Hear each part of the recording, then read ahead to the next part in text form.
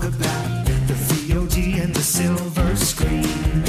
Kevin and Tom and Joe know all there is to know, from masterpieces to deep fried tacos.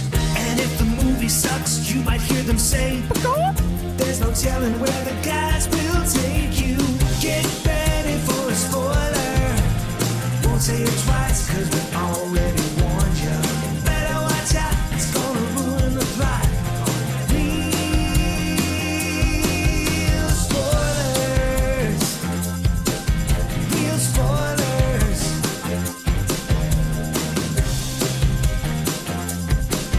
Real spoilers.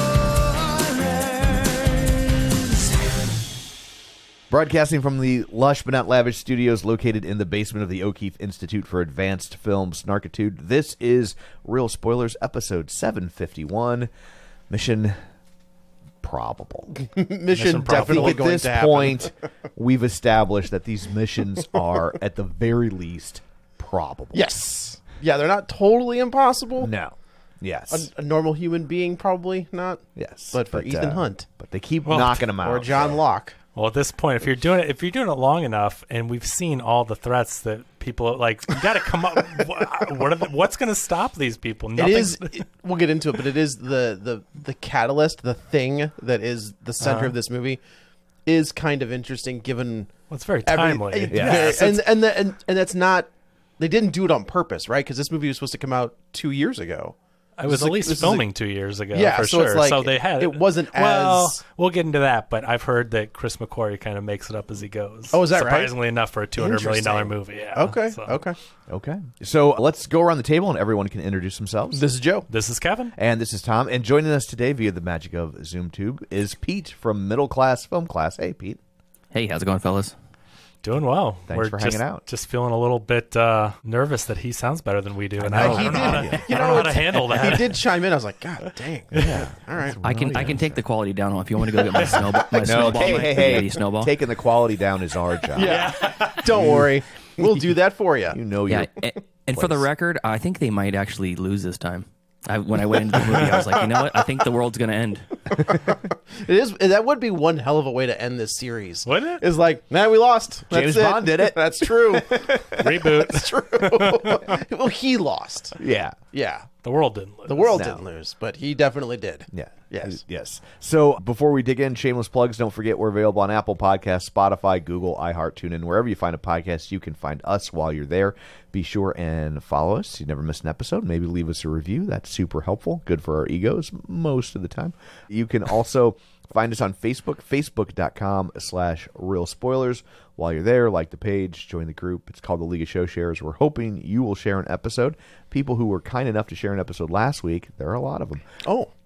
Librarian Cynthia, Glenn Cougar, Mellon Brewer, Lane Levanway, Gus Putisi, sharing an episode that his son's actually on this time. Very rare when that happens. Yeah. He probably listened and was like, oh, crap. He's like, I hit share before I listened. Son of a bitch. And Brendan McGuckin, Tammy Lynn Powers Betts, Tom Dowdy, Chris Falls, Chris Magic Man, Gabriel Lugo, Ralph Tribble, Travis Tewitt, Julianne Jordan, Dissect That Film, Taylor Ward, Josh Rosen, Heather Sachs, Brent Smith, Christopher Rex, Binge Movies, Invasion of the Remake, Geek to Me Radio, Spoiler Piece Theater, Colby Mack, Ronnie Castle, Feel and Film, The Film Bee, Nostalgia Cast, Ryan Terry, Horo's Reviews, Mike, which I think is also a new one, Mike, and Oscar, Matt Naglia, and In Session Film. So thank you very much. Did I hear Brad Hine in there? No, you just got Brad Hine on the No. brain. Well, I was going to be nice to Brad because Don't do that. Oh. But he didn't share the show, so nah. Yeah, like don't. Screw Brad. Yeah, Don't ever thanks. be nice to Brad Hine. It's the high end. All right, effect, fine. so- I will say, Brad was at some small convention in town. Yeah. He shot me a message and said, "This guy has a Monster Squad poster, theater used, untheater used, and still rolled for $25." I go, "Are you still there?" Yeah. And he was like, "Yes." I'm like, "I will Venmo you $25 Wow. right now." And it showed up at my door Look at that. yesterday. So thank you, Brad. Personal delivery?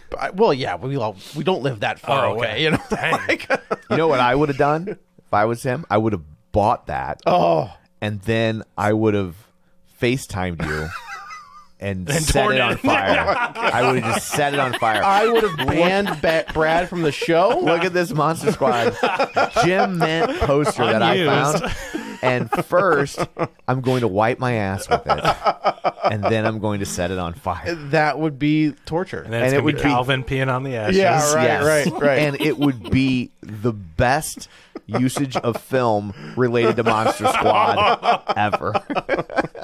Wow, some strong opinions about Monster Squad in this show. Well, from some people, they're wrong, but it's fine. But no, so thank you, Brad, for grabbing that poster. It is ready to be put in a frame and hung up next to Once Upon a Time in Hollywood. I think You know what?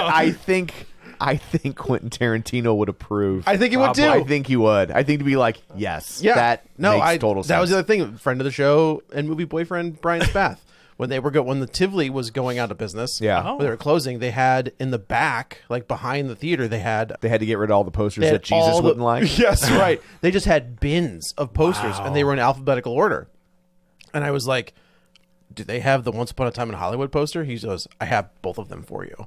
Wow. And it's the one with Leo and Brad Pitt, Yeah. and then the other one is Margot Robbie. Nice. Like those are the two that That's I really got. cool. And I was like, "Yes!" And now Monster Squad's going to go right next there to you him.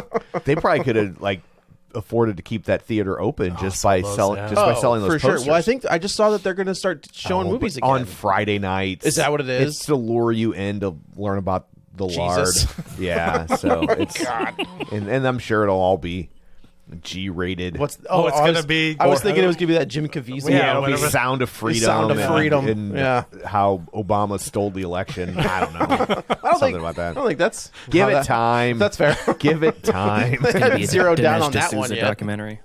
Oh god. So, Did you mention YouTube?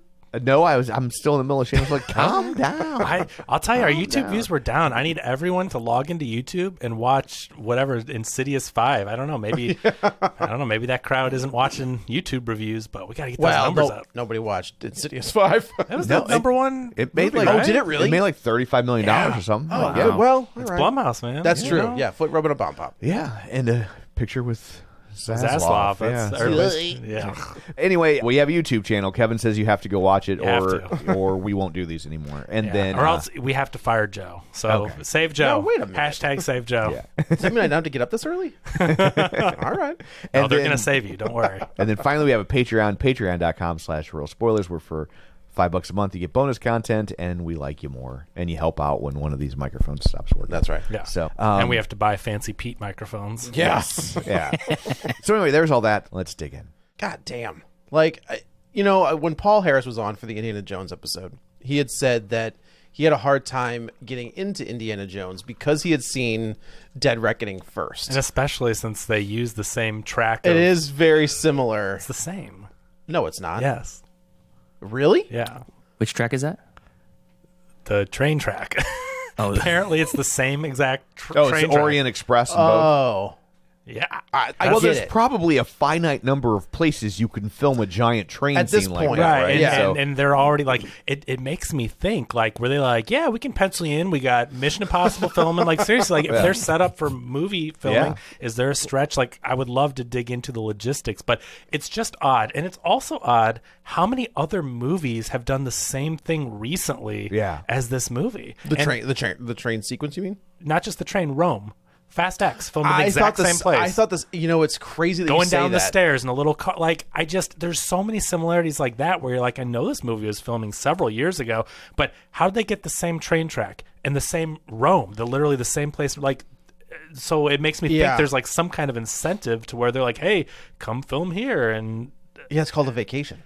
But how do they, of all the places you could Yeah. film a thing? I know there's a finite number of like major set pieces, but still, they're like, this is Mission Impossible. They fly everywhere. They go to Abu Dhabi. well, it makes They me go- wonder, because of the gap, did the other films be like, oh, I heard that was a good film there, let's go back. Or You I heard, wonder. I heard Macquarie and Cruz are filming in. Yeah, we'll beat You them know, to the... I wonder- Our movie will come out first because they're... I was kind of thinking, did Yeah. Mission Impossible start doing that a few years ago? And then they're like, hey, this is available. And then how much would that suck? Like when Fast X comes out and there's those action Oh, sequences, man. I'm just wondering how much they're like, because they know they're coming out later. Like, Tom that- Cruise is sitting he in has his to be pissed. Like, Xenu building or whatever, just like On the, It's a, on the it's a upside, regeneration pod he has in it. on the upside, Fast X is so forgettable. That's also true. Like nobody's gonna remember. I'll it. tell you that. Not to jump ahead to the ending and stuff, though. This movie felt like the end of a movie. Yeah. The closure of the Fast X in this movie, and for all their similarities, they're both part ones. This movie, at the end, I go, hell yeah, I just watched a movie. Fast X, they're like, and you could watch this and be like, okay, we're done with this movie. It felt like a complete Well, story. supposedly like they were kicking around, ending on a cliffhanger, and Cruise was like, no.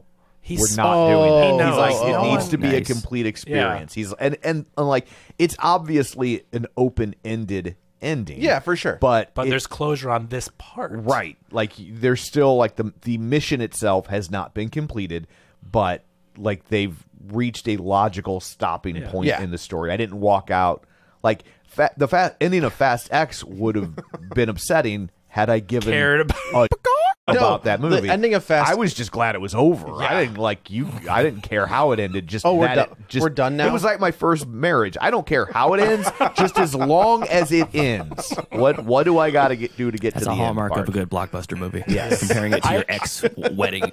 Yes. I always think of Lord of the Rings as like the perfect way to close because, I mean, obviously that's one big story, but each film, even though it's a third of one book, feels like you've just completed one experience, one journey. I think Infinity War is the same. The end of Infinity that's War, you're good just too. like, Yeah. that's the end of that movie. Yeah, no, we I mean, still those- we still haven't achieved our overarching goal. Right. But we have come to a stopping point. You got your tickets worth. The worst thing about leaving a movie feeling like, like there's just kind of that bummer feeling. And I know these movies aren't the first to do it. Obviously, like Star Wars left you on a cliffhanger. I mean, they've been doing Star it. Wars didn't, but Empire did. Well, no, right. I meant in the series. Yes, Look, of we're course. nerds. Okay, sorry, I know. You gotta. Yes. Everyone listening was saying the same thing. Sorry, Heather. I know. All right, so they've been doing it for a while, but there are ones that do it really well, and I think Fast was bad. This one does it well. Spider-Verse, Spider-Verse is hard because it was a great movie and I loved it, but man, I'll tell you, if I could capture the recordings of the audience that 90% didn't know it was going to end like that, I feel like there's a disappointment. I don't know if it's because you just love it and want more so much, but man, the whole theater went, what? It was by the end, It's one of the better cliffhangers when it comes to a two-part movie. I totally agree with you. So I think here's the difference. Fast X, first off, bad. Yeah.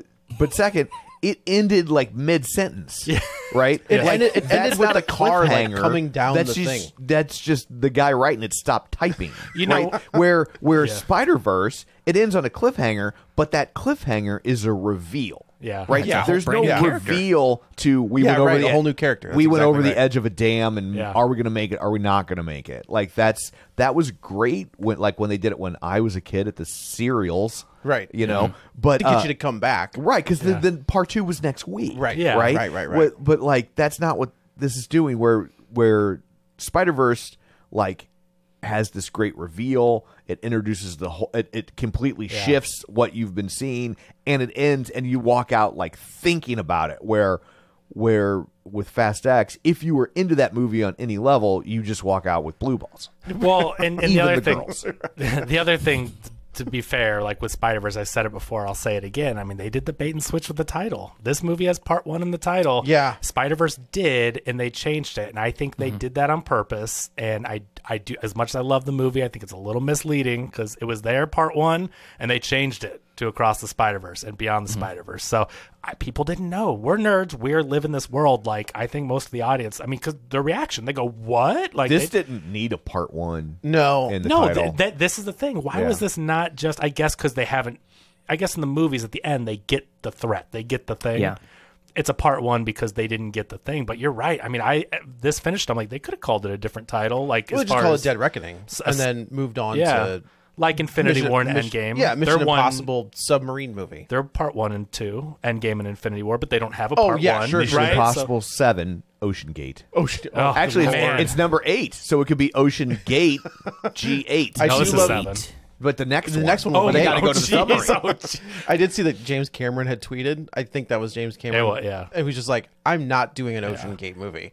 Like it's not He's happening. like, I don't have time for this. You know I don't have time for this. But I'm going to respond to these your stupid ass. Right, like, you just know that anytime James Cameron has to stop exploring the ocean, creating new technology, you know how pissed that guy is, right? He's like, I think he should make an Ocean Gate movie, and it should be like 10 minutes long. Just like a little short. They just go a down, little short before boom, Avatar. credits. No, like it's 8 minutes of warnings of them Right. going into an unsafe vessel, honestly, and then like, it implodes. I don't know how you would get a movie out of Ocean Gate. You don't. Like- I mean, James Cameron could at this point. I think he's kind of made his bones where but he it's like, wouldn't want to. No. That's the thing. No. That's the thing. James Cameron's way too busy. I mean, think about James it. Cameron is too classy to make money about people dying at sea. Yes. Yeah. That is he would not- never do That is that. not what he's going to do. No. And make it an action movie. Well, Yeah. it has to Except be for worth his- Titanic.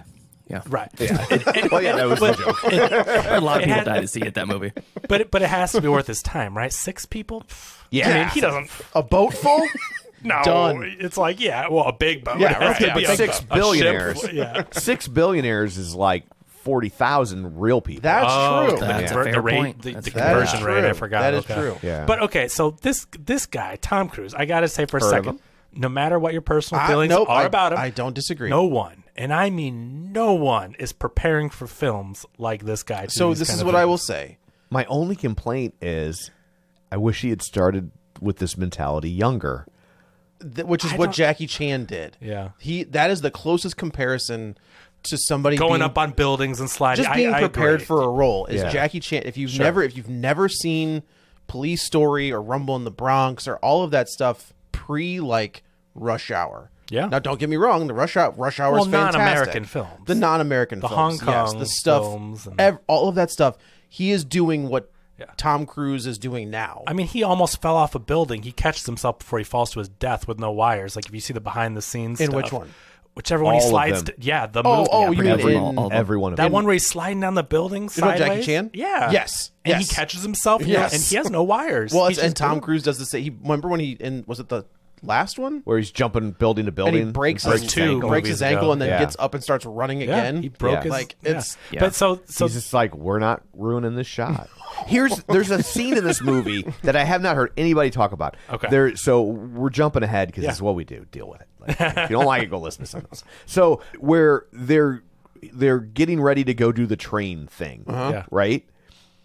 And he's like, well, here's how we're going to do the train thing. Right, and they start as he's explaining it. Yeah. They're showing you the thing, and then they pull back, and they're like, "That's not what we're going to do at all." Yeah. right. But there's a moment in there where he's like, "Oh, I'm going to get off the train this way." And he's like, "I've got the parachute backpack," and you see him on the train pull the thing, and it's this giant elaborate Yes. stunt that I thought they were like flash forwarding in time. And he never does it. Like Just for a- for like a 2-second cutaway, they had to have spent probably $3 million to get that 2-second cutaway. well, let me tell you. and him do a Yeah. life A legit stunt. endangering stunt No. for a 2-second cutaway. No, let me tell you, Tom. So did you see my tweet from earlier? I don't follow you on Twitter. Well, that's true. Good. I don't want those follows. How many times do you think? So we know Tom Cruise does his stunts, and that's what I'm leading up to. Is it's incredible the dedication he has. How many times do you think he did skydiving to prepare for this action sequence? 13,000. Well, that's a lot. I don't know. 500 skydives. I saw something that said like he did the did. motorcycle thing. Oh, like 1,300 13,000. meters. Yeah, 13,000 meters. Yeah, no, 13,000 times. Jumps. Oh, that's what he did. Oh, okay. Yeah. 500 jumps for skydiving. Yeah. So they had, and they filmed it, and they tracked it. They put GPS on him. They tracked the wind. They tracked the distance he went. They tracked everything to give him the perfect jump, the perfect landing, make sure the bike was far enough away from him. 500 jumps. That's crazy. That is a lot of That's jumps. insane. Yeah. It's weird that like that's enough jumping out of airplane that like you're bored by it. It's Oh, Right? you It's should watch the thing. footage. He lands and he goes, "Hey, McHugh," and then he's like, "High five." No, if you watch the behind the scenes, it is insane how confident movie actor Tom Cruise is. Yeah. Skydiving and parachuting, he has such control, and he lands. He walks, and he's like, "Hey, that's a good jump." Like it is. It's second nature. Yeah. He's He turning into learned- Richard Branson, where he's an actor second. You know. Yeah. Richard Branson is a billionaire second. Yeah. So he learned motocross. Like that's. But he's been riding. I feel like, I mean, if I'm right, I don't think that I am, though. He's been riding motorcycles in these movies since Forever. the first one. Okay, he knows motorcycles. He learned every movie. Yeah. Right? Yeah. But he learned motocross. Yeah. Oh, I see what you're Motocross saying. is very different. Yes. Okay, motorcycles and turning all that, complicated high speeds, he's done it. Motocross, he's jumping 80, 100-foot mounds. They said he went 80 feet in the air. Movie actor, 61-year-old movie actor Tom That's Cruise. the bigger part of it. The 61-year-old is more impressive. That's amazing. 13,000 motocross jumps, 80 feet in the air. Movie actor. I mean, this guy is learning professions that people study their entire life to give us 2 stunts in a movie. Like, it's just the dedication. So again, no matter what your personal feelings, it is what it is. But just what's on film here? You gotta ask yourself, is he okay? No. I think No, he's the answer's not. always been no to that. but like now I'm like, I think he might be suicidal. Like I think he's My feelings on him are somewhere he has written down, if I do this stunt and I die doing it, put it in the movie. without absolutely. question. Well, yeah. I mean, it can't be for nothing. Like, But it just. my feelings on him are the same. It's called the Vic Morrow clause. And he films the stunts as their first day of shooting. Yeah, I knew that. So he because- knocks, he the knocks whole all those. movie. He knocks all Yeah. those out, I mean, and then but I think it's like, well, why would you film a whole because movie if something happens? Because if he then- gets injured guess and that's he true. and he kill Can't- and he's needs 6 weeks to yeah. recuperate, which is kind of didn't that happen? when he broke his ankle. Yeah. So you can't do it in the middle. It's like you got to do it and see how it goes, the big stunts, and then the rest of it's just your normal. I mean, I say just your normal. There's cars and running and all that, but not the life threatening. Yeah. No, I totally believe everybody has the right to practice any sort of religion that they choose. I'm totally with that. He's a wackadoo. Like that's the bottom line. And Technical like, term.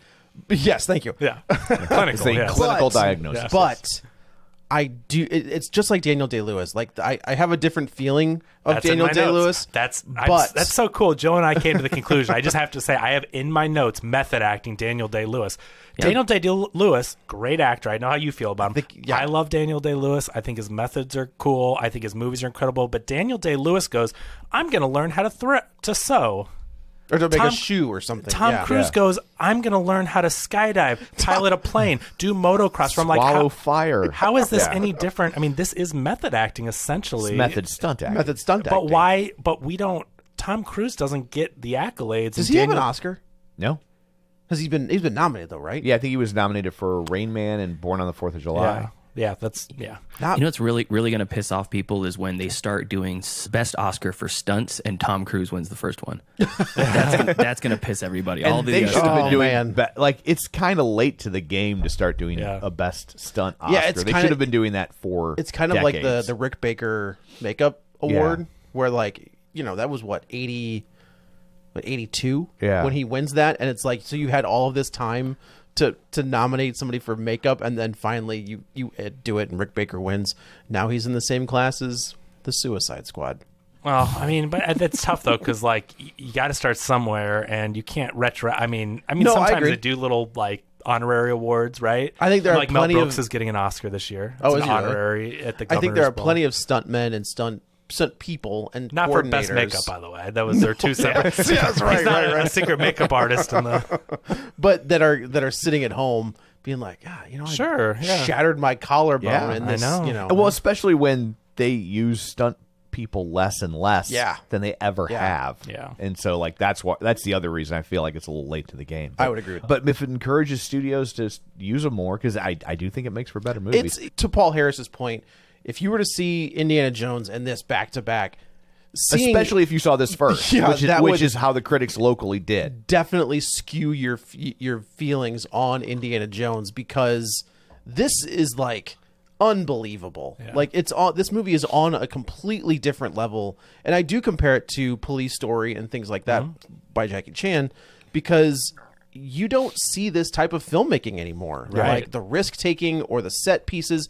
I think if James Gunn if we ever get back to the Justice League, he needs to get Macquarie to do the Justice League. Like let him the ensemble of this movie, along with like different story threads and things like that. I think Macquarie would make a killer Justice League director because he can handle all of this different stuff.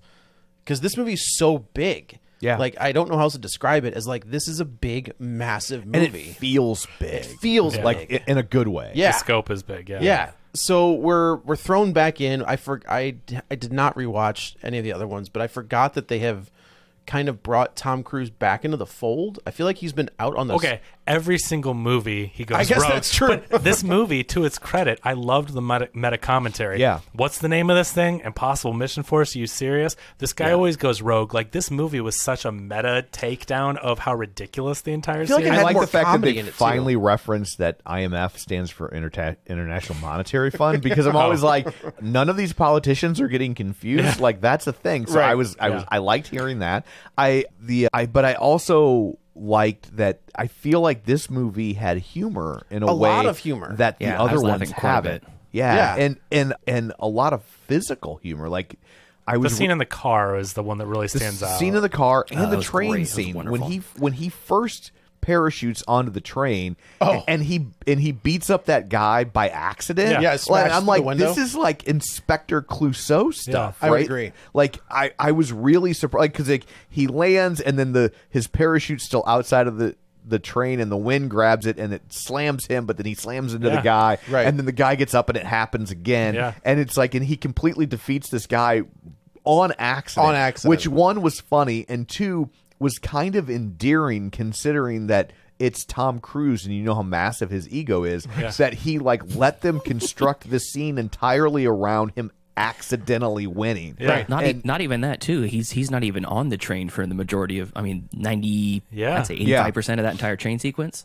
Yeah. It's her, which also elevates the stakes, because if you think Tom Cruise is the one involved, or Ethan Hunt is the one involved in this, it's going to go fine.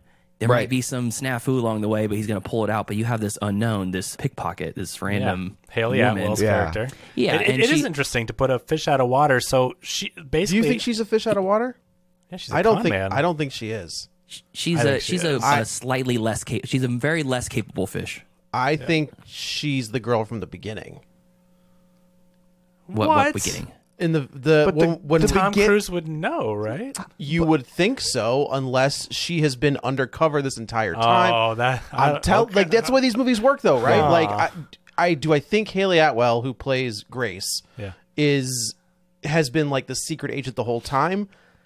Maybe I don't like the way. I don't think spoilers. I don't think Rebecca Ferguson's dead either. I don't think she is either. Oh, yeah. I think that, and I said this in the movie, I was like, they did not kill her. No. The second time. They faked her death to trick Gabriel. the entity. Yes. The entity that's smart. I didn't knows think about that the entity knows that she needs to die for the dominoes to be in place. Correct. So they faked her death so it would look, the entity would think that right domino sequence was occurring. That's exactly what I. Yes. Because they say earlier that the entity knows everything about these people. So, and we should say the entity is basically It's AI. is Skynet. Like that's what it is. Yeah. Like it has become self-aware and it is infiltrating and taking out all of the truth. It's infiltrating. It's very AI, advanced. though. It does It's- its own taxes. It's crazy. Yeah, right. It's cooler than saying AI, though. But it is AI. It It's what is. you think of as AI. When they say AI is out of control. But Well, also, you see, when you say AI, I think of Nelly. Haley Joel Osment. Think of Nelly. oh, It's a, AI. Wow. all right. But this is also kind of the plot of Westworld. Okay, but it's the also plot gonna of a lot of it's also movies. going to be the plot of that new Gareth Evans. Which one? Who did Edwards. Rogue One? Edwards. The new Gareth Edwards movie. Yeah. Is where John David Washington is trying to like AI has taken over. Yeah. I will say I found myself more engaged with this story than any of the previous Mission Impossibles I've watched. Interesting. I don't like, you're not wrong. Like it's like, this isn't a groundbreaking story by any stretch of the imagination, but like I felt for the first time like I knew the names of characters that weren't Yeah. Tom Cruise. Oh, it was sure. less twisty and turny, but I don't think it was for a detriment. It was more Yeah. self-contained. Yeah. And it's not a bad thing. It's just interesting but Westworld is a very recent show, which of course didn't get renewed, which brought up all sorts of feelings like, oh, well, that's just frustrating all over again to think about it. But I'm okay with it not being renewed. the whole thing is that Westworld is about AI and how they created it for this theme park, but really what they were doing was trying to create AI and profile people, and the AI could predict everything that people were going to do they hadn't done yet. And so it's like that's exactly what the entity is. And so just having seen that show, just having watched Fast X, just having seen Indiana Jones, I'm like, this is a weird amalgam of all these things that are very recent. Yeah, I mean, we've said that before. Is like sometimes that just happens where idea, Volcano and Dante's the parallel. I was just gonna say, I have a theory about this intersecting, very similar, overlapping plots. Yeah, we've had that for decades in Hollywood, right? Yeah. The large plots, the Illusionist and the Prestige. I think the AI has been amongst us all along. Oh, it's the AI. It's the It's just getting more sophisticated. It's not as obvious anymore when you have Deep Impact and The Day After Tomorrow. Now it's just scenes within themselves, that are overlapping. Yeah. That's really funny. What if Tom Cruise is the entity? You know what? Wouldn't surprise and this me. is a biopic. Would not surprise me. L. Ron Hubbard's entity. So the movie starts out, I thought this was a very cheesy scene in the submarine. Did not like it.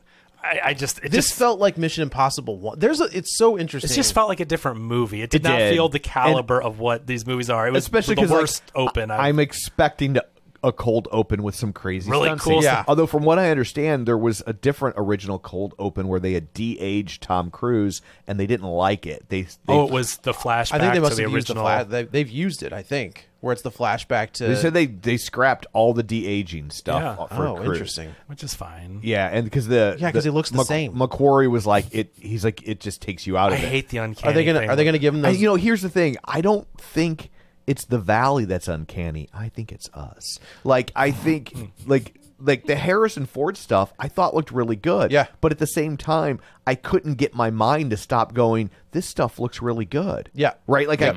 Because I know it's not real and there's even though I think objectively it looked really good. You just can't stop trying to find the flaw because you know that what you're seeing isn't real. You can never truly get lost in the moment. Do you think it's because that they haven't done any? We know what these people look like when like Tom Cruise. We've seen Tom Cruise grow up basically.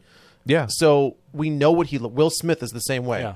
We've seen them at that age. Yeah. So do you think that plays into our head too, where it's like? I think it's just. I think that certainly doesn't help, but I think ultimately it's just we know what they're doing and we can't not know what they're doing. Yeah. And if they were doing it to someone we didn't know, there's not a need to do it. I was going to say it's pointless at that point. Right, yeah, you just cast a different younger actor, you know. So but is general audience caring about that? Is the GA out there looking at it and going, "Oh, this is it's good, but I'm still being fooled." I think most people want to switch their brain off and just go, "Ooh, young Harrison." I don't know. I think it's such a different thing. It's like we've, and maybe if they keep doing it, our kids or their kids can get there in the same way that we know these are really stunts and you know what I mean? We don't have to turn off our we can turn off our brain and be like, I know Tom Cruise is really hooked up to a wire, right? Blah, blah, blah. But I just think that de-aging is. I think they've gotten it pretty damn close. They're close. They're very close. But I don't know that our brains can ever fully take that last step. Maybe on this podcast right now, because most people who see forced perspective scenes don't think, "Ooh, that's a forced perspective theme." Yeah. But did you guys see Unwelcome, that movie that just came out last year? No. It's like a Scottish movie or Irish movie or something like that, and it's about these red caps or goblins that are part of they're almost like leprechauns. And there's a ton of forced perspective to keep a lot of practical effects. And the whole time I'm watching the movie, I'm like, how did they make this movie? This looks great. And my girlfriend's watching it, not thinking about it 1 second about the production value of it, but I'm thinking this reminds me of The Gate, little creatures and a lot of forced perspective. Is that the one where the couple inherits a cottage and they have to go feed? Yes. Then yes, I did see that. The red caps want her baby. Yes. Well, they've been doing that since Darby O'Gill and the Little People. Have you watched? Have you? But that sounds very similar. That's a movie from 1959, and the way they did that was all forced perspective, right? And it's incredible for huge chunks of Lord of the Rings. I don't think about it in that for whatever reason. I lose it in that. Oh, that carriage that Gandalf is 20 feet in front of the. It's so incredible. They do it in Elf at the beginning of Elf when Will Ferrell's a little bit more noticeable there, but yes, it's. But I think that's because that's something that people have known about for generations. It's just a quirk of our minds that our minds are willing to accept that optical illusion Where with de-aging, it's not an optical illusion in the same way. Computers are different than the practical. It's practical. We talk about practical all the time. effects. But this whole scene is setting up something that I will tell you. These movies do confuse me sometimes, especially the first movie I loved watching as a kid, the De Palma '96 film. But I didn't really know what Brian was De Palma going. directed that first yeah, one. but it's great. I went back. It holds up. I only watched the first one and then saw this one. Like I just wanted to watch the first again. But this confused me because the opening scene, the entire point of it is to set up that something weird is going on with AI. It's like Russians and a submarine, and they shoot a missile at what they think is they're supposed to have this high tech that no one can find them, and somehow there's another ship and they're shooting a missile, and so they're trying to take out this ghost ship, and as soon as their missile gets to it, it disappears. And so they're like, well, this is weird, it's some kind of a trick. But then their missile turns around and comes back and hits them. But meanwhile, they're cutting to this super high-tech device that's in the back of it that looks like this huge, kind of looks like the thing from Westworld that's hanging up, but it's this huge complex thing. The ball or whatever. Yeah, and in my mind, I'm going like, that's the thing. Like that's that's the singularity or whatever. Yeah, that's the thing. But this whole movie plays it off like they don't know what this thing is, and at the end of the movie, like dun dun dun, it was in the sub. I think So what happened? The entity is hidden in like somehow the Americans. It's the source code for the entity. The the version Americans. One of the entity. The Americans had gotten this thing into the sub, and it's like inside this thing. So that's the key is like the Americans were like, we're just going to test this out and see if it works. Yeah. And they sneak this source code into this Russian sub. Well, it works a little too well, and that's how we end up where we are. But the thing, the entity is in the sub. That big but ball is so it's the source code of it, and they have a small line where they say the only way we can stop this is we find the source code before it's evolved, before it's mutated into its more pervasive version that we have out in the real world. It's like for some reason that submarine is cut off, so the source code is unchanged, and they can find a way to deactivate it from there. So the entity sunk its source code to the bottom of the ocean. Oh, so the entity fired the missile and stuff in order to protect itself. Correct. And it's also showing how impressive the entity is, because they're like, this Russian nuclear sub cannot be detected by any army in the planet. We've purposely gone into the territory of every country with a military on the planet and been undetected. But the entity is able to manipulate their electronics very quickly and destroy the sub in a second, one scene. Yeah. So it kind of shows the danger of the entity, and also how smart it is to sink it to the bottom itself, to the bottom of the ocean. That's the part I missed, was it did it to itself, because that's what I was confused about. And our team doesn't know what we've seen. I guess the way they show it, movies have an unspoken language, right? Yeah.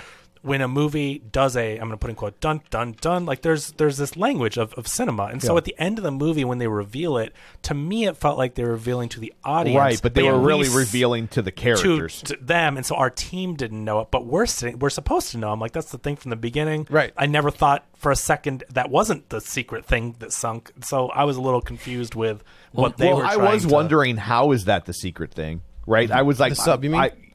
I was like... That's probably the secret thing, but I was like, but I don't get how this connects and why they have the key, and like I don't, and how the key got to where they can find it. Like so like that was a moment.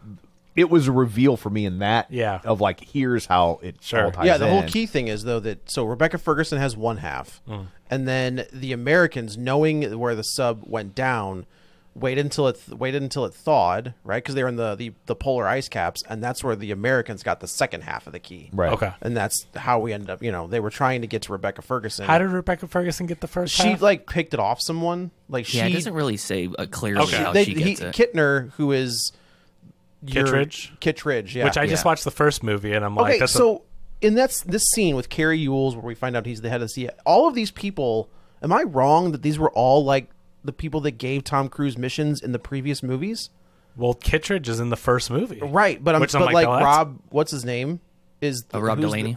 Rob Delaney is the guy in, like, I feel like you don't bring Rob Delaney in for a... That was a weird cast. But I think Rob Delaney was like the mission head in another movie. Rob Delaney was in this movie? He's in the scene where you've got all of like the heads of the military or whatever. He's the guy in like the military suit. He's the guy in like he's standing up in the back while everyone else is lounging. I couldn't tell who that was. That's Rob Delaney. Yeah. Maybe with gray hair or something. And we had no beard. Yeah, the great Ron Delaney from Home Sweet Home Alone. Yeah. That's funny. I missed From it. That Deadpool. he looked familiar. I did that thing where I'm like, that's who is But he that? had no Okay. beard. Yeah, which they maybe, usually got like a mustache the beard or something. is why. Okay, gotcha. Okay, so anyway, so we see that's the thing, right? So the entity, we've just explained it. That's great. So that's what they set up in the beginning, and now we know Ethan Hunt's on the run as he always is. He always is. And- But he's not on the run because he goes to like I did think there's some great head fakes where you think this guy walking into this military facility is a bad guy, right? Like the way they shoot him, the way they're like, the whole thing, and then we find out that it's Tom. It's He Ethan looks Hunt like a bad guy. He does look like a bad guy, like bad guy eyebrows. But I thought the same thing on the train sequence when we think that Hayley Atwell is dead to rights, and she's got that guy pointing a gun at her. I was waiting for that mask to come off, and it'd be Rebecca Ferguson. Like, gotcha. I Ethan did like the Hunt's- mask pulling the whole time, where they're constantly trying to Shea Wiggum's trying to pull someone's mask off. That is We're on to you. a hilarious We're on comedic beat. He sees a guy and he's like fish hooks his mouth, and he's like trying to. He's like, "What are you doing?" I think that's a really good. I'll tell you what. I really enjoyed those. The age of COVID, that was the most dangerous stunt in the movie. Get your fingers out of my mouth. You ain't my dentist. I really enjoyed those parts. Like, they were fun. I thought it was hilarious with that through line of the mask pulling off, the computer hacking where Luther's like. Lex Luthor's not in this movie. Not Lex Luthor's not in this movie. Who am I thinking? He's of? bald. It is. Ving Rhames. Ving Rhames. Yeah. That's Luthor. His name's Luther. You got it. Yeah, okay, so he's like changing their face and all. It's funny stuff, but I felt like if you removed them from the movie, the plot doesn't change. I just felt like we kept there's so many characters, and we kept detouring to this comedic relief of this buddy cop movie, and I'm just like, that really didn't push the plot along. You know who I miss? They were there at the end to go, boom, boom, go to the end of the train, but like, take them out and tell me those two guys? I mean, they kind of like... I think you're adding the buddy to this team. Yeah. Exactly. You have to set up for the stakes. I don't think yeah. Henry Czerny's going to join, but I do think the other guy, they've definitely put that in front of us that guy might join the team. I do like the questions he brings up, because those are the questions as the audience. It's all about family. Right. Oh, God. Oh, well, at the AI. end. It's all family. Yeah. At the end, though, with the save at the train, I'm like, I turned to Katie and go family, and she started cracking up because she turned. But anyway, I like that guy and everything he shows up, and he's great. But it was this detour they kept doing. I was like, oh, come on. I love Shea Wiggins and for Boardwalk Empire and all that stuff. Has one of the driest senses of humors. Like, he's great. I think he's in the new Perry Mason, which is, if you haven't seen, cannot recommend that enough. He's a great character actor, though. He's one of those guys, when they show up in a movie, it's going to be elevated. Yes. Like, he's one of those guys. So anyway, I just thought that was a little detour, but you're right. They're setting up that character who's also the audience surrogate. He's questioning. He's like, maybe Ethan's always right to go rogue. Yeah. Like, because we know he always goes rogue because he's doing the right thing. Yeah. I will say, you know who I miss a lot? Simon Pegg.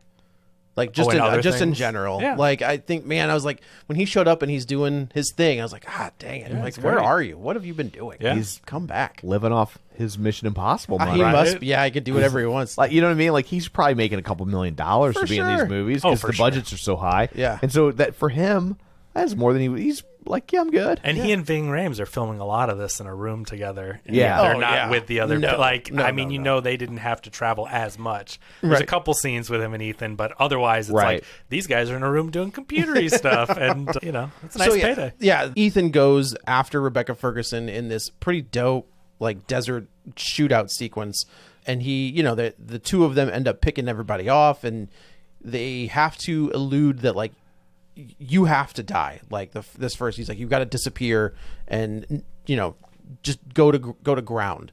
So she does. And that was cute of them to try to trick us that they killed Rebecca Ferguson twice.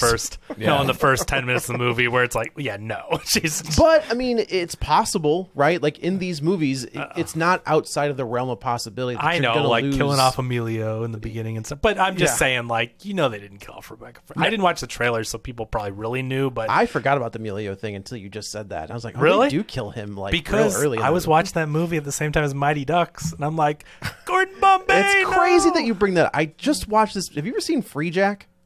I haven't seen that one. No. Also starring Emilio Estevez and the bad guy from this movie. Oh, Like they're both in it. It's so That's cool. it's very weird. You ever see? Was it Men at Work? Is that the other That's one? great.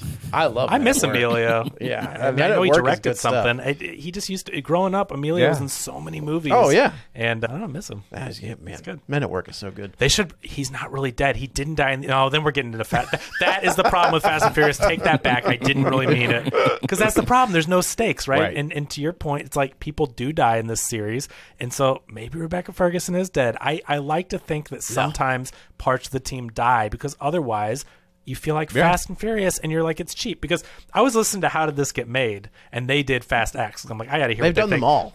And they were joking the way that me and Joe were. I don't know if we did on the show, but like, if you think that any of those people are dead, and you didn't, they're like, I need you to like cut their head off and roll down into an incinerator. Like, none of them are dead unless you see them implode or No. You know, Or they die in real life. Here's how low the stakes are in Fast and Furious. One of those motherfuckers is actually dead, and they're still going to put him in a movie. Yes, I was just thinking the same put thing. him in a movie. They joke about that in How to Get This Made. They're like, no, if you die, you become immortal in the in the series. They keep bringing it back. So they fake her death. Ethan gets the key. We go back and we see the Kittredge and Carrie Ewells. I was like, hey man, good to see you too. He's like the head of not the CIA, but some kind of I thought it was. secret I thought it I was. think he is the CIA. I think Is it CIA? Yeah, Okay. I think so. Okay. And they're basically like, this is. They tell us what the entity is and what it's capable of doing. Kind of, right? Like Sort no of. one really like. I think Carrie Ewells is like he's really the only other person besides Gabriel who's the bad guy of the movie. It's weird to see him speak with an American accent. It is. Yeah. Oh well, I've seen I've watched Saw I saw and a all that bunch, stuff, so he yeah. has. I've seen none of the Saw except for the whatever one we did with Chris I Rock. recommend 1 and 2. I've never seen them. That's as far as I can get you.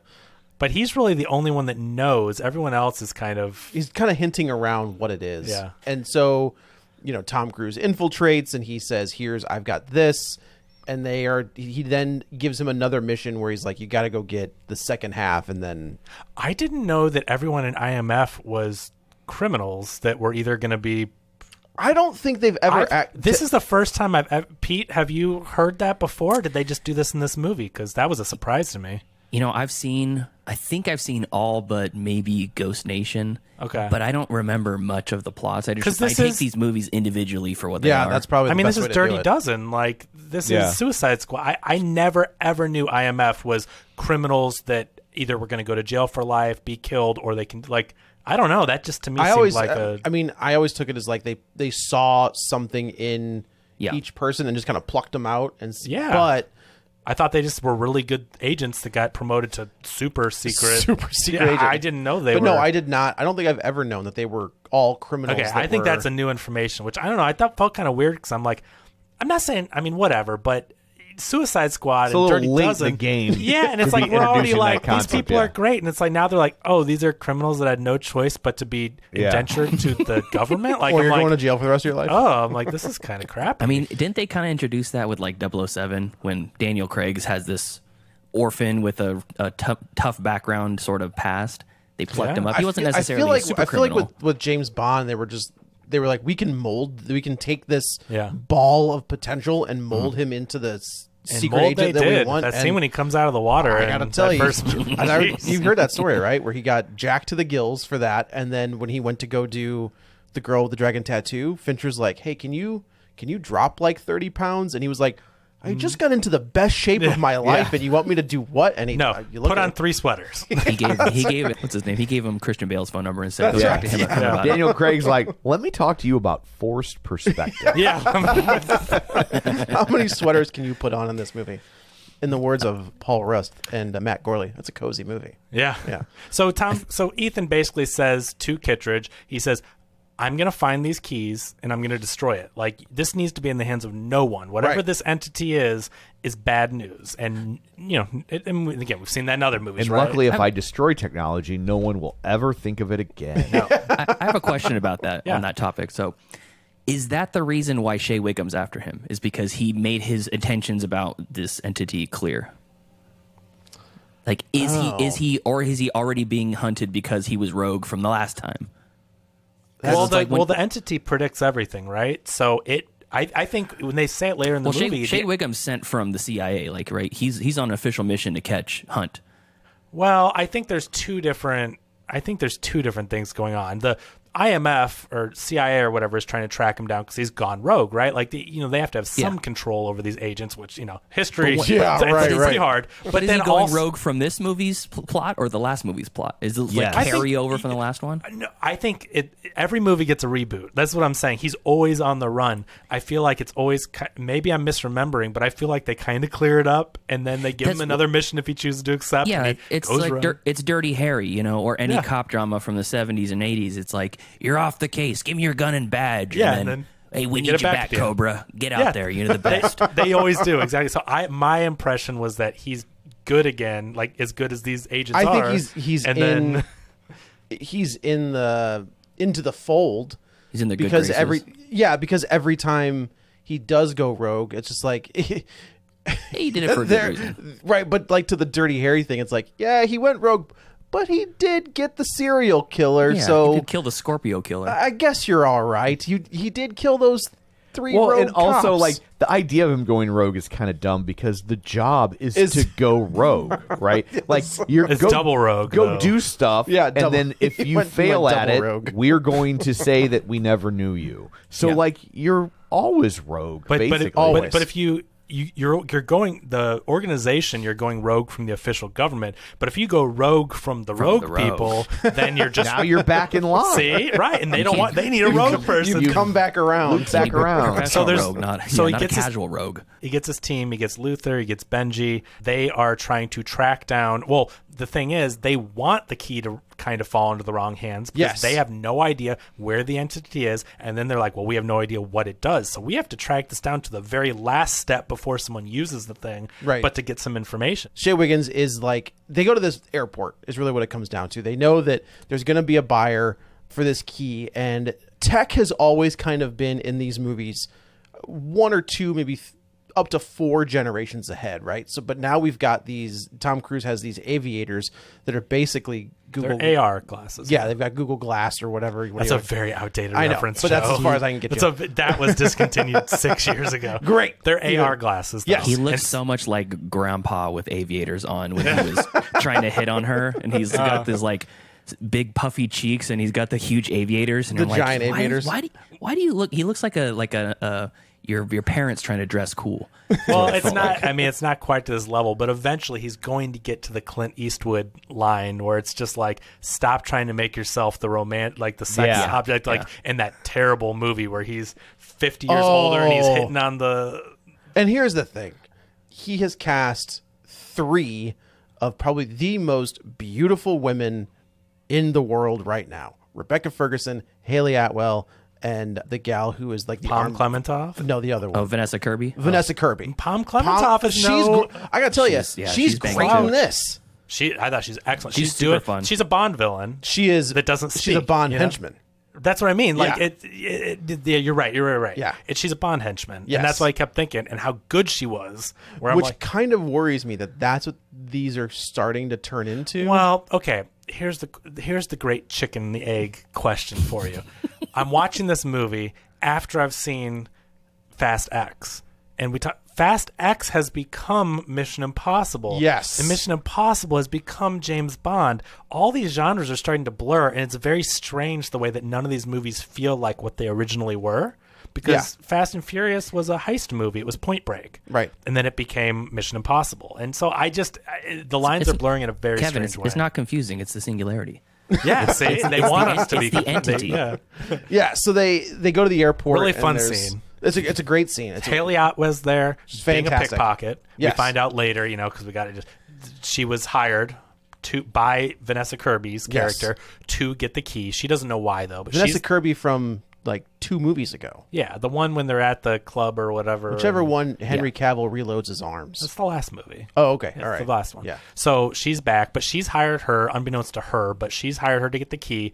Tom Cruise is trying to get the key, needs the buyer to have the key, but to trace it back. So they can trace it. But if she's pickpocketing the key, the buyer's not going to go through and get it to where the entity is and all that stuff. So it's a really fun sequence. Benji and Luther in the crow's nest or whatever in the tower But then Benji finds out there's a suspicious package and there's a bomb supposedly in the airport. So he gets to track that down. There's a really fun sequence where Luther is trying to talk to Ethan, back and forth, but talking to Benji, and they don't want Ethan to get thrown off because his stuff's important. But there's also a bomb, and I thought it was really cool the way they went. When we get to the main, like the bomb is going to explode. Ethan, Tom Cruise is like, and you didn't think why didn't you tell me this? He's like, I didn't want to worry you. He's like, it's a nuclear bomb. Worry me with that. I mean, and maybe Ethan Hunt can do anything, but still, like, he's on a mission. He has to get that key back, and so, like, what is he gonna do? Go defuse this bomb? Like, there's so much going on. He would have put it in a refrigerator. That's that's all you need. So I like that this was like a Da Vinci Code thing he's trying to solve. Yeah. You know?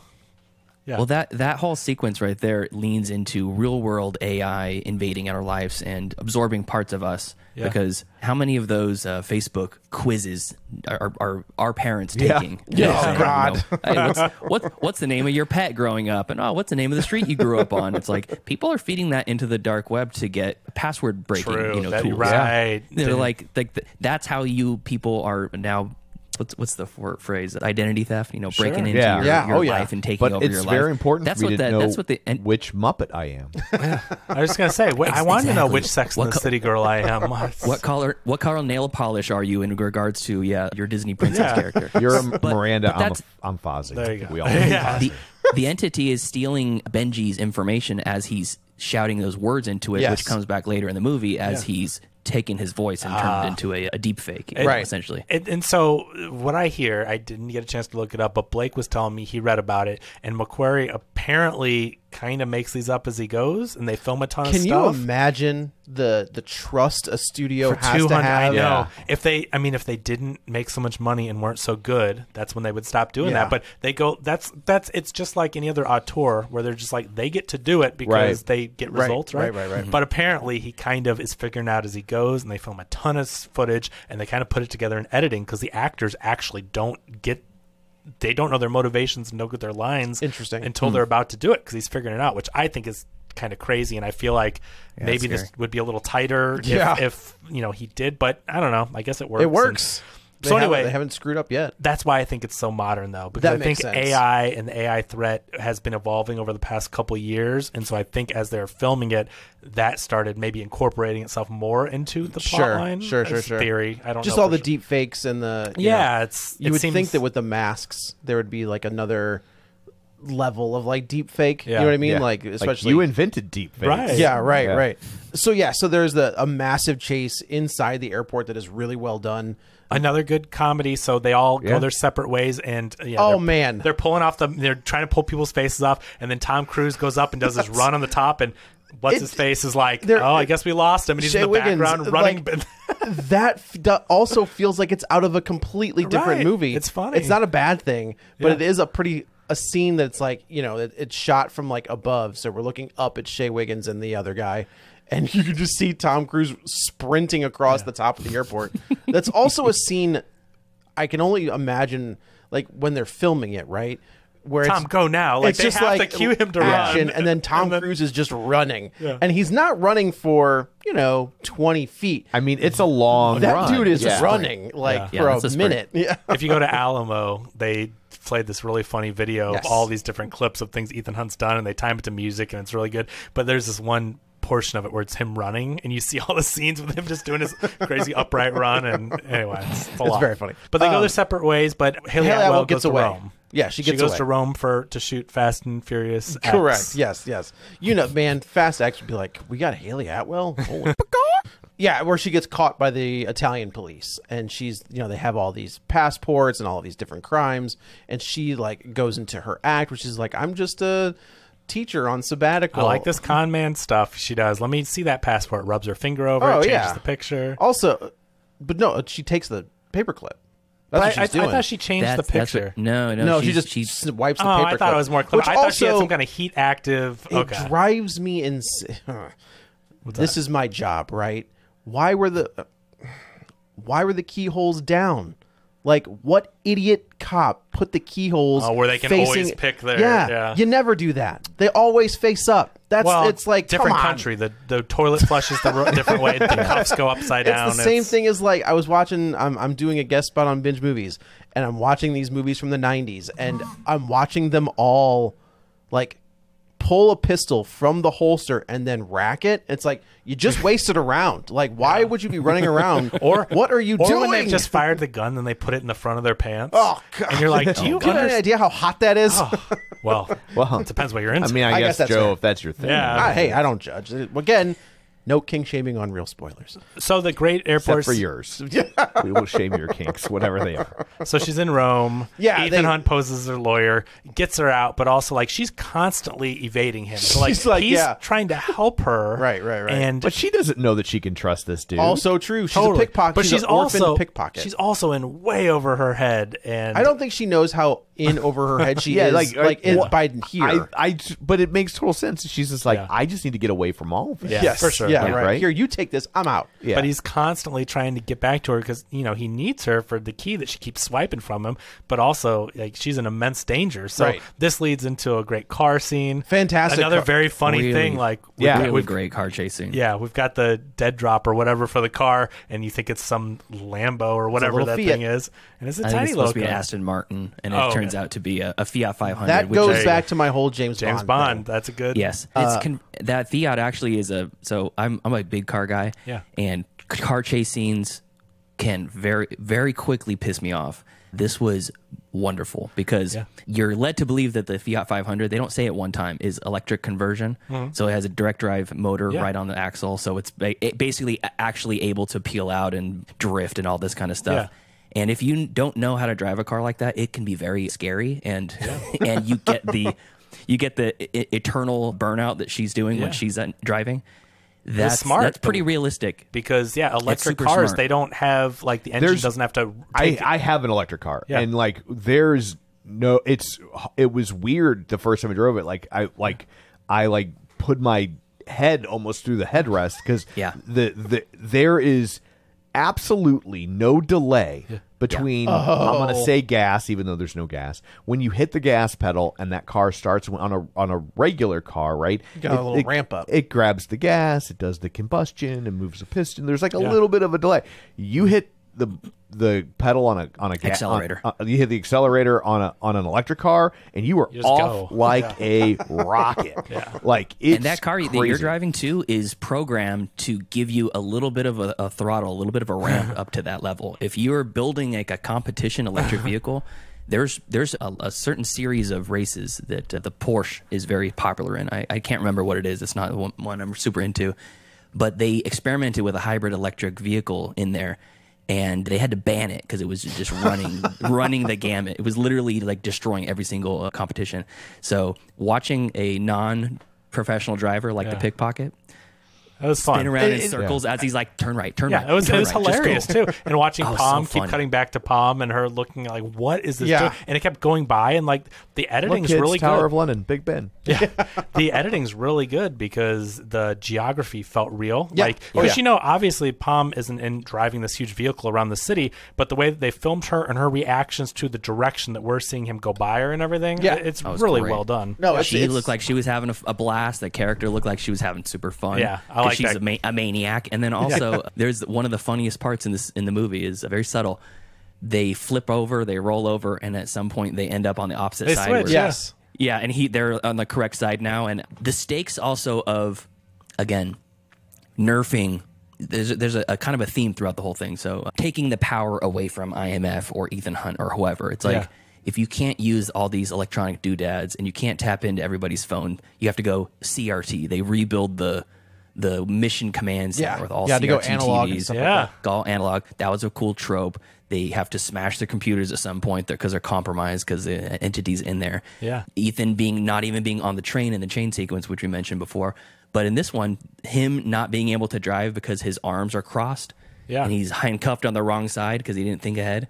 That was a really great way to nerf a very competent character who can do no wrong, who's he's going to come out on top. You're like, oh shoot, what's he got now? Now he's driving with one arm. No, I think you're absolutely right. Is taking taking his skills kind of out of the game, and Yeah. then letting Hayley Atwell, all those other characters kind of pick up his And slack. that's why, without your theory, I call it fish out of water, because, all appearances show she's a con man, and maybe there's more to it, but they show her even if she ends up being a spy, Yeah. for our intents and purposes, the experience as a viewer is fish out of water. I just think she looks the woman that we see killed in the flashbacks. I think just looks eerily similar. But this just don't know flashback how is supposed they- to be like 30 years ago. Yeah. I know She'd be like she's 10. Not, yeah, Is I that guess that that's scene true. from- I guess that's true. Like the Is that not a scene timeline from an actual Mission Impossible movie earlier in the No. franchise? I don't think so. because the villain isn't in those movies. No. This is No. totally retcon. That's good to know Yeah. because the whole time I was thinking, maybe I should have gone back and watched all these movies. 'Cause I don't remember that This scene at all. looks very similar to the scene in the first movie where the woman gets killed by the gate when Yeah. the guy they're chasing through the gets gate, killed yeah. too. They film it in that same kind of but it's not the same. No. Yeah, So our characters. Hayley Atwell takes off as she handcuffs Tom Cruise to the car. The train's coming. The train's coming. It does, obviously we know he's going to get away, but it does look like he may not get away. It's close. And now we're kind of back to square one with all of these people. Tom Cruise crashed 2,000 cars on train tracks to get that role. to get that scene. Yeah, right. We see Tom, he kind of walks out, and we see Simon He's Pegg holding the steering wheel. and Ving, Yeah. has the seat. Another funny him holding it down by trying his to side. like keep there's- it hidden. Yeah. We see that Simon Pegg pulls up with Ving Rhames, and then of course we see Rebecca Ferguson sitting in the car as well. So now we've got our core team is back together. And then I like how they kind of just look at each other like, oh. Well, I think she says, What she's are you like, gonna do? you told me to go to ground, and I can't leave you. Right. And I do like that, like, this relationship, I would call it more of a situationship, I think, where it's like they're definitely into each other. Like there are scenes, when we see them in Venice, and she kind of like cuddles up to him, and Yeah. it's That like was sweet. I think so too. I think it, Yeah, they it went does. on a gondola ride. Yeah, Like, right. wow, this is nice. It does give Ethan Hunt. I think of it as Superman, right? Like Superman needs the human relationships to make him human, Right. and to feel And a human, reason and to to kinda keep Tom going. Cruise should try that. maybe he has. He tried, and yeah. has failed miserably twice. So they figure out that this buyer is going to be at this gala. They end up bringing Hayley Atwell back into the fold, and we find that Gabriel reveals himself to. We find out, that this is the guy that set Tom Cruise or Ethan Hunt on this Mission Path. Impossible mission world. And this is Asai Morales is the who's another actor. great character actor. Yeah. If you see him, you're like, oh yeah, I know that guy. He's playing this very shadowy figure that you can't quite tell what's going on, and come to find out he's working with the entity. Tom Cruise in his AR glasses sees a flash of him. Right. They see footage of the airport, and they're like, he's erasing himself in real time. The only And time they see him is in a reflection, Yeah. which is a good little plot I thing. do like Yeah. that. Yeah. Yeah, it's you know, nice. where it's like, we He's like can't an see him on camera. anti-vampire. Yeah, that's right. And come to find out, like, if in that flashback he has from that first mission, that's who Gabriel is. He's one of the guys I don't that. think that's not a mission. It's the heist.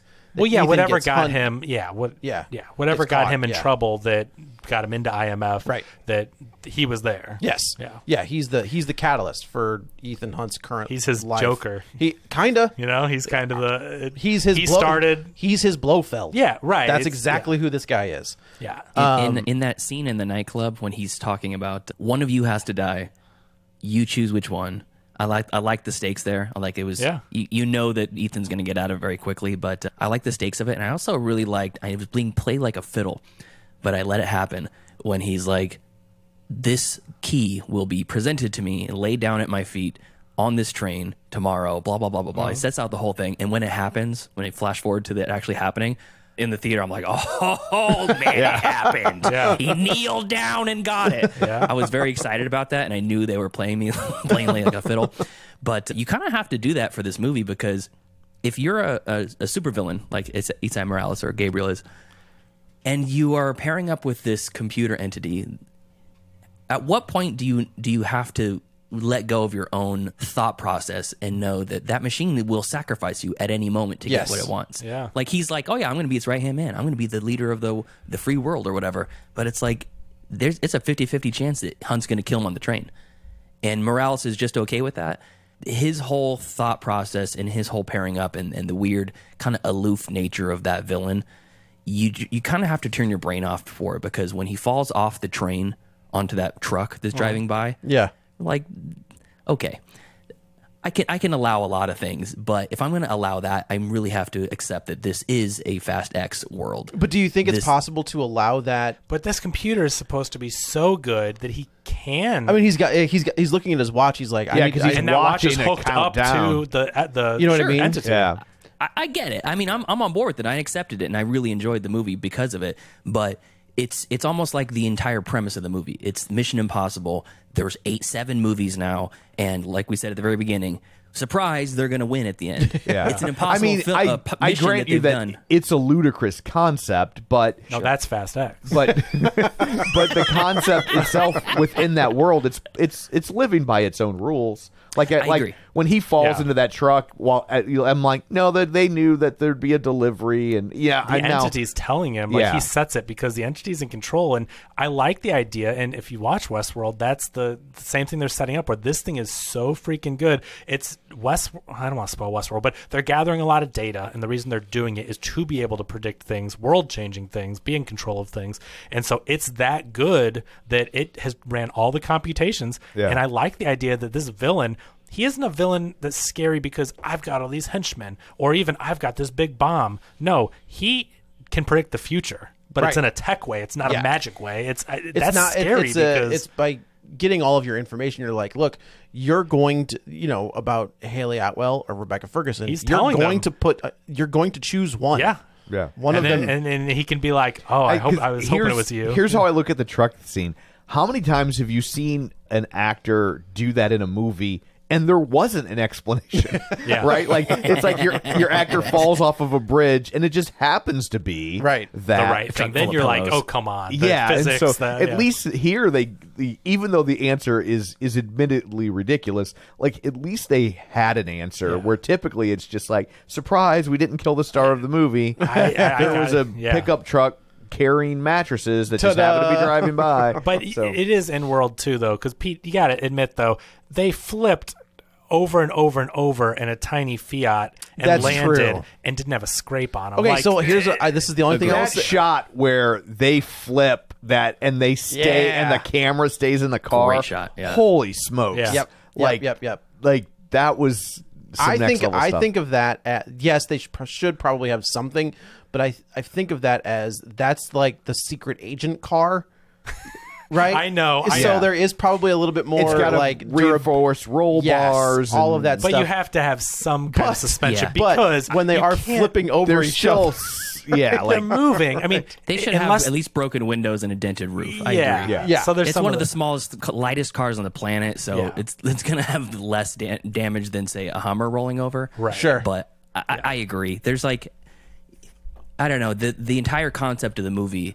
To me, the second you realize you're going into a Mission Impossible movie and they wink at the camera and go, it's called the Impossible Mission Force. Yeah. That's the name. That's what IMF stands for. I don't know if they said that earlier in the series either. But they don't. No, this is the first time. Okay, great. Wonderful. Because I was experiencing it for the first time and I'm thinking that's wonderful because it elevates the camp and cheese level of it.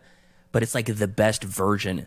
It's almost going back to the original TV series, right? Yes, very much so. And that's kind of the problem that they have, right? Is that it's based on a show 60s. That's 60 something years old at this point. And so, like, what we thought was cool, we're a lot more savvy as viewers now. And the same way that when we talk about Indiana Jones and the Last Crusade, and we're like, oh my God, that fan service that was so fun. Now we watch and we're just like, oh my God, you are not spoon feeding, you are force feeding it to us. Right. So let's get to the train scene. So we get to the gala. We see all the bad guys. Everything's laid out. We find out Vanessa Kirby is going to sell the key to Gabriel and the entity. And I do like that in that scene. Ethan Hunt's like, hey, how about no? And she's like, I gotta look out for number one. Yeah, because she's like, it's predicted. Like, if I don't do this, I'm gonna die. This is the scene where on this little bridge that the entity kind of starts deep faking Simon Pegg's voice, leading Ethan Hunt away, like further and further away. Right, so it gives Gabriel and Palm, who plays Paris, good fight. That tight alley sequence. I hate that up close stuff. Cam for my I feel the same. But given their to film in that tight of a spot is pretty. And Ethan Hunt ends up and you followed it. It wasn't just like a blur in front of the camera. Like No, they actually could. he was follow doing it. and then he has Palm. Haley Atwell fights Paris. him. Well, Paris, I guess, is Palm's name. Haley Atwell fights him, kind of loses, doesn't die, but loses. And then Rebecca Ferguson comes out with the sword that someone had earlier. That was cool. She's Tom great. had it earlier. Paris Yeah, had it but we earlier. should say that during this fight sequence between Paris and Ethan has her dead to rights and lets her live, which will come back later. So, yeah, we got Haley Atwell versus Gabriel, and Knife fight. kind of loses, but Gabriel turns around, and there's Rebecca Ferguson. They have their fight, and it's great. They're both, tagging each other, and what looks like Rebecca Ferguson gets stabbed in the chest, and Ethan Hunt arrives too late, and everybody's gone at that point. I think she's dead, but we'll see. I wouldn't be beyond this series. I don't think so. I do, but it wouldn't be beyond. I think the only reason I'm saying as to what Tom said is they say earlier when they say choose one of them has to die, and so they're trying to disrupt the entity's predictions by making the entity think it got because Gabriel's the one that stabbed. Like, how could Gabriel? I'm not saying that she didn't get hurt. Oh, okay. Yeah, I'm saying that she didn't actually die. I just think it kind of undermines, unless it's just to trick the audience. But Ethan Hunt seems pretty depressed over it. But he didn't kill Gabriel on the train top. Yes, and he's at a point where the entity can still presumably see him. Okay, so if he's not grieving over her, visibly, publicly, then the entity will know she didn't die. I think she got hurt. And part of me almost wonders if they sent her there to take a dive. That's what I think. That's exactly what I think. That's exactly what I think. You go there and let yourself get injured, so we can let you look dead to the entity, right? To serve a higher plot point, the greater good, if you will. Yeah, I could see it. It's if it's a really if that good. wasn't the plan, and Christopher McQuarrie's listening. If you're still writing, I would like. Are we still writing? Script credit. Hopefully he's not writing. He's not supposed to be writing. Well, true. Good point. Oh yeah. Oh, did I just violate the strike? Yep. Oh crap. So I thought you were an ally, dude. Yeah, I try. Mine's always working. Are you, also, just on that point, real quick, you're gonna tell me all of those writers aren't writing right now? I don't think they just turning it in. That is true, but I guarantee you they are cranking stuff. Know. Well, if they're on the picket line, I think if it's like a passion project, if it's their own screenplay that they've been working on, I see them tinkering with it. I don't see somebody writing a Batman movie. If it's the next season of Curb. They're not working. Probably not, because they're not getting paid, so they're certainly not working without. I just think as people. Plus, who are a lot of those things it's a writer's room. That's true. It's a group it's not people one guy writing it. So it's you can't really necessarily write the next episode of a TV show by yourself because it's not the structure. That's a good point. So so this is where they bring Haley Atwell into the team. They're like, look, if you would have just stopped running from the get-go, none of this would have happened. Katie was so mad at this character, and I was getting frustrated, although I wasn't getting as mad, but it's yes, it's your fault. And especially when she apologized, I'm sorry, this is my fault. Katie's over there, yes, it is. It's Rose Byrne from last week. It's if you would have just helped him. So they bring her in. They're like, look, you're going to have to be this person. You're going to have to put this mask on. You're going to act like her. I did like you're the little... an IMFer. You're an IMFer. I did I don't think I've ever noticed the voice changer. The voice thing on her throat. Sometimes. Which I thought was cool. Yeah. Okay. Because that's the explanation, because it's not supposed to be like magic. It's how do they get their voices to sound different? Right. So they don't address the eyes, though, I don't think. Okay, I'm glad you brought that up. Change her eye color, but it are you never telling came up that even the guy didn't, her own bodyguard was like, entire hey, day with him. Yeah. I did think that was. Pay attention. I never noticed what color. Vanessa Kirby has bright blue eyes. Piercing if you say blue so, eyes. I did not notice. They are. I never noticed eyes. Okay, but they are if you pay attention to that stuff, they are distracting. And I turned to Katie, I'm like, but she has brown eyes, and I thought that was going to be a plot point. Maybe it was, and McQuarrie's like, never mind. But it's so obvious. It's such an obvious. Vanessa Kirby, thing. when you see her for the first time, I was like, it's also a good visual cue for the audience to know which one you're dealing with. It might be for the audience, That is true. but you're expecting the guy to notice it. Yeah. But no. Yeah. Kittredge is there doing... Well, we should say that Ethan's supposed to be on this train with her as her bodyguard, but I take it as the entity broke their machine. Yeah. Oh, for sure. And like they couldn't get the second mask printed Yeah, in time. it caught wind and stopped. Why it. does that machine have internet access? Is my Right. question. Well, they got to download So the why pictures. does my smart fridge have internet access? Yeah, That's what I'm yeah. wondering. No, you're right. But So I yeah, have this an is oven broke that my connects freezer. to the Wi-Fi. Do you really? It does. I've never What done does it do? Like I could as I was driving home, like, oh, let's Preheat preheat it? the oven. Yeah. Okay. I Yeah. guess that's all right. Yeah. guess Never that's done it, but it's well, good luck when AI takes over. Yeah. like, Your house can be very warm. yeah. I'll be safe. It's coming for you guys. I'm already on Team AI. Oh, okay. So great. this is the giant great train. thing. It's fantastic. This is great. Like my only complaint about this movie is that like I feel like the other movies had more action scenes that were like, holy crap, what are they doing? This really kind of had one, which Yeah. is this train scene at the end. But when you see what goes into him planning to do the jump and everything, it's very. I get it. Yeah, I get it. But I will say at least they saved it to the end. They go out with a bang. Yeah. Like Yes. this scene and this scene, quote unquote, has two major crazy stunts taking place. The motorcycle part and then the actual Yeah, like yeah, I the got trains hanging off Man. the side of the It's bridge. It's really cool, but it's straight out of Uncharted 2. I thought was the just same gonna say, thing. it's like a Way video better. game. No, No, you the haven't game. seen it. The In the- game's in- incredible. in the- game. yeah, I think the it's a game. movie. I've never Yeah. seen it. Yeah, Yeah, the yeah. game. I'm going to tweet about this later. Don't you steal it? No, Mission Impossible made a better Uncharted movie than Uncharted did. It did. That movie sucks. and I this I don't think the movie, movie. It's not. the It movie doesn't sucks. suck. But Gotcha. the game is This incredible. is the game. Yeah. Like this feels like But- the scene from the Yeah. game. When they blow up that bridge and the trains hanging up like I mean I was grinning ear to ear. Yeah. I was like, this is so It's cool. incredible. When Like, when Gabriel triggers the bombs, and I was like, huh, how's that gonna? Yeah. Oh, And we're gonna Back to the Future to it, and okay. it looked so real. It looked like fake. it didn't They crashed look that train. fake. No, they Like, didn't. Yes, they did. I They believe, crashed that train. Is and why it but looks even real. when they're going in the cart and it's like Sure. Inception with the way the Yeah. things Yeah. are turning around and they're floating and no, it like looked incredible. I'm like, this is amazing. That part's not real, but they filmed. That's why you have the camera angles and stuff. Yeah. He crashed a train, like a decommissioned train, off a bridge. You know, wow. you know, That's Nolan's awesome. like, oh yeah, well, I'm gonna detonate this nuclear bomb. Yeah. I know. Now what? I'm actually going to Crash a destroy plane a for third Dark world Knight nation. Rises. Come on. So it's a runaway train. He Yes. kills the conductor, puts it full Never speed coming ahead. back. Never. No? That's it. I love that song. And from there, it's just a huge fight chase It's a sequence. massive set piece. Uncharted Like it's- 2 at the end. yes. The bridge blows. They have to. What's his Shea Wiggum and friend have to chase everyone. And that's what I'm saying is like he has moments where you're like he's kind of a, but then he sees Kittredge, Kittredge. Kittredge. and then we find out that like what the main thing is. The U.S. government planned this whole thing, right? It didn't Yeah. plan on it going this far, but Carrie Ewells sets this whole thing into motion. And accidentally commit an act of war. Correct. Yeah. Yeah. So Gabriel kills Carrie Ewells.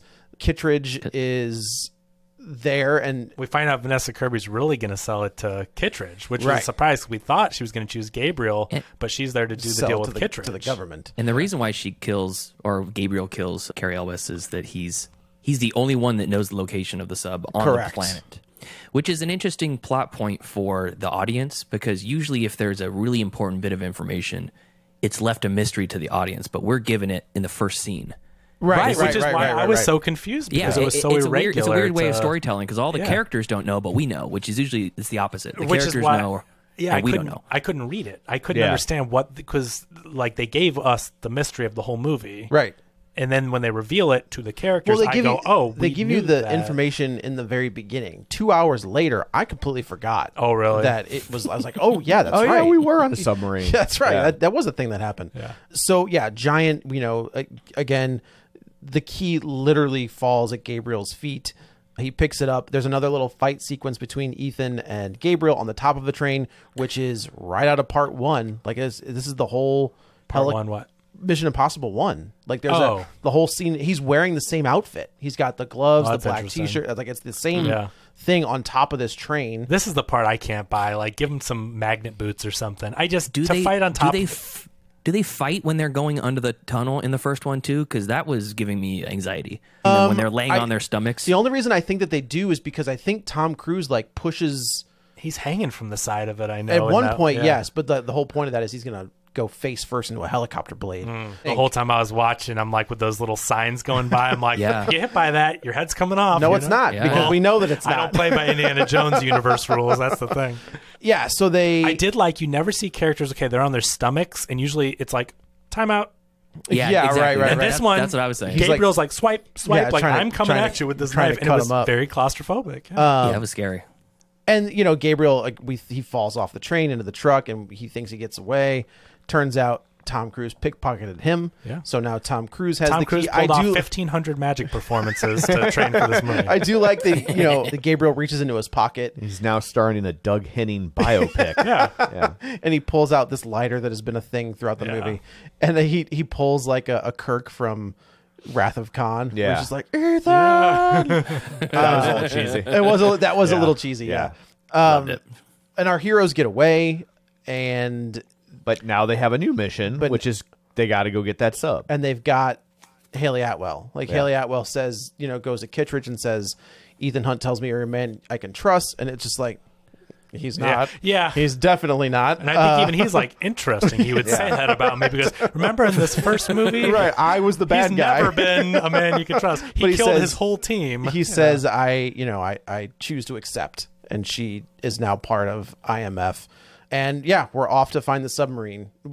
Which again, the way this ends, you could be like, okay, like we're not done, but this Yeah. is the ending of a movie. But yeah, I saw a whole movie, and there, And you the know, and good it's guys not like kind of won for temporary. yeah, and it's not like we've never seen a movie that sets up the next movie. Yeah. Like Right. it's not a cliffhanger. Right. I don't feel like No, it's not. It's this is the perfect way. I turned to Katie and I said, "This is how you do a part one of something." Yeah. You saw a whole movie, great experience, great action, and you're left like, I wonder what will happen next. And that's where we are. And it was a lot of fun. It was a lot. These These are a movies blast. continue to amaze me because on paper I shouldn't like anything about them. They're just not my thing typically, but they're so well done. And they're fun. they're fun. Yeah, fun. super fun. And Did everybody's- you guys feel like you were dragging near the end? Did you feel long at all? Because I I felt long in the was beginning. botting. I think the beginning same. is- I felt more like that at the beginning where I was like, let's get Get to the the stuff. spy stuff. By the time they were doing the train, man, I was just like, Oh, I'm yeah. all in. Yeah. I'm all in. Yeah. That first part I think is rough to ramp up. It was very exposition heavy, and I don't think Yeah. they need to like.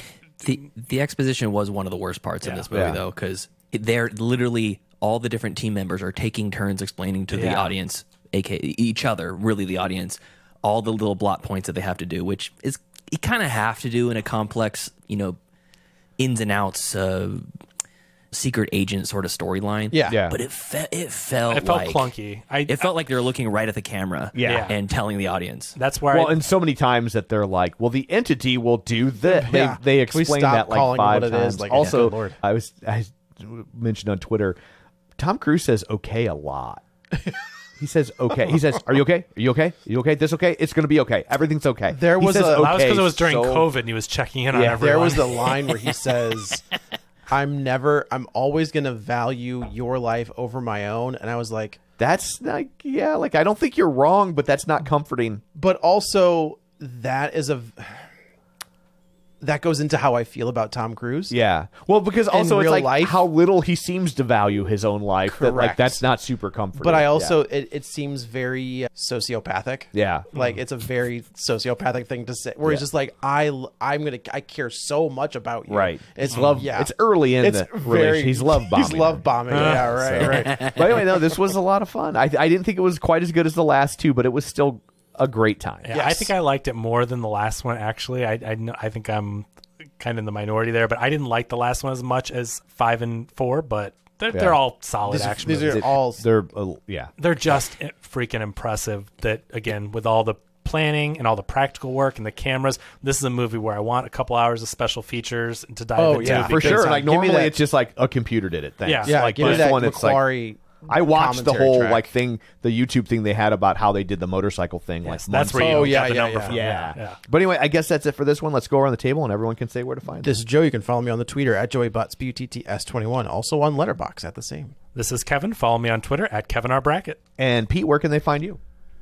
Well, I think the best way to follow me would be just to subscribe to the podcast. It's called Middle Class Film Class, released twice a week, and we're in the middle of a trivia tournament, which is not for the faint of heart. And it's gonna be wrapping up in 2 weeks with the finale. Got a head-to-head, which I can't say here because the last episode hasn't aired yet. But yeah, follow us on any podcast app you want under Middle Class Film Class. And on Twitter for me is at The Real Pete with 4 E's in the middle. Peeeete. And that trivia thing is incredible. Like, he's playing down like how amazing, but he's done a great job with the production value, the sound effects, the questions are amazing. It's such a fun listen. So seriously, if you're like into trivia, movie buff type stuff, like, it's super fun to listen to. You will not be disappointed. There's a lot of people going home in tears because it's like, what questions are these? Yeah. Why? They're fun. You did a great job. Awesome. Cool, and you can thanks. find me on Twitter at Roger Kubert or on Facebook at facebook.com/Tom O'Keefe. You can find the show online at facebook.com/Real Spoilers. While you're there, like the page, join the group, and check out the YouTube. So that's it for this one. Thanks for tuning in. And until next time, Solo and Kuryakin burn the disc. Get ready for a spoiler. Won't say it twice, 'cause we always